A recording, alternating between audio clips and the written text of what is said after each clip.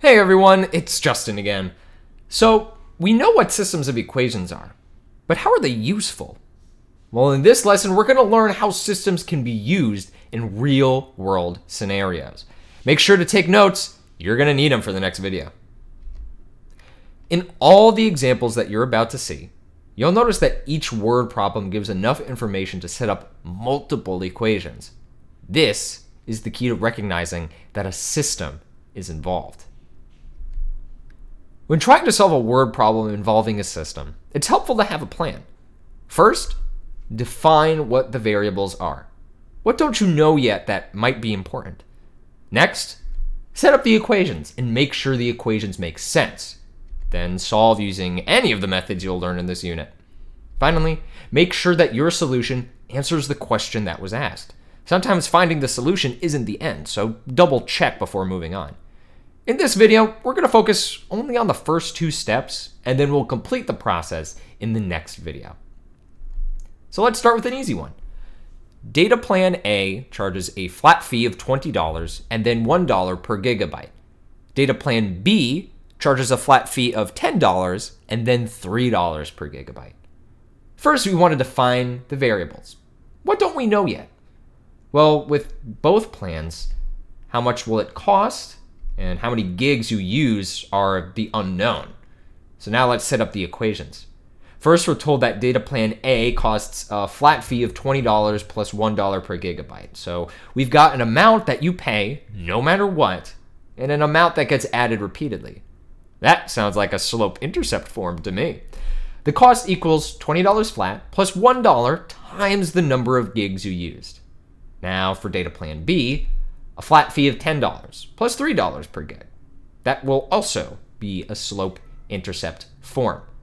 So now that we've got two equations, one for each data plan, but they use the same variables with the same meaning, we'll wait to solve this until the next video, but see if you can solve it now by graphing. All right, next up. Mario biked and ran for his morning workout. The total combined distance is 18 miles. The distance he biked was 2 miles more than 3 times his running distance. Here, we know Mario's total distance, and we have a relationship between the distance he biked and the distance he ran. So what don't we know?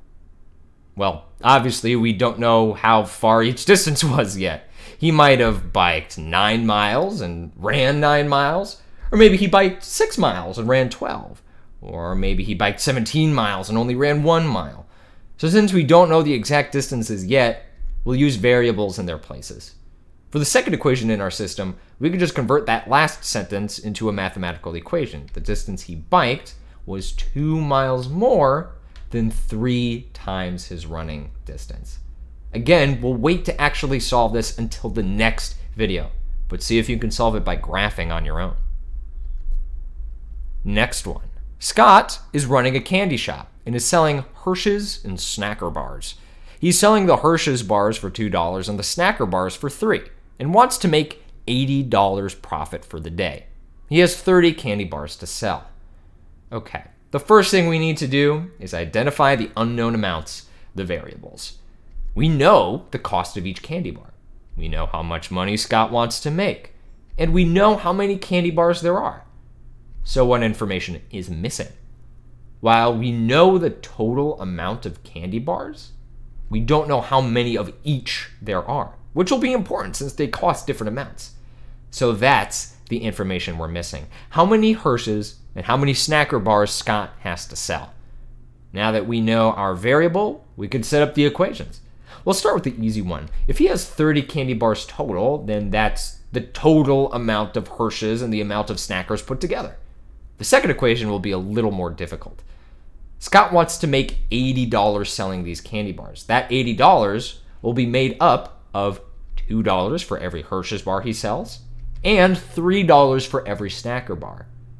If Scott sells one of each, he'll make $5. If he sells 2 of each, then he'll get $4 from Hershey's and $6 from Snacker for a total of $10. But remember, the two variables have to add to make 30, which is what makes this more like a puzzle. We need to find the amount of the two candy bars that satisfy all parts of this scenario. not just one or the other. Setting up systems is just like setting up individual equations. There's just more than one each time. In the next video, we'll be solving the systems that we've already set up in this video. You already know the easiest method for solving systems, graphing. So I encourage you to try solving these on your own and then use the next video to check your answers and see how you did. See you next time.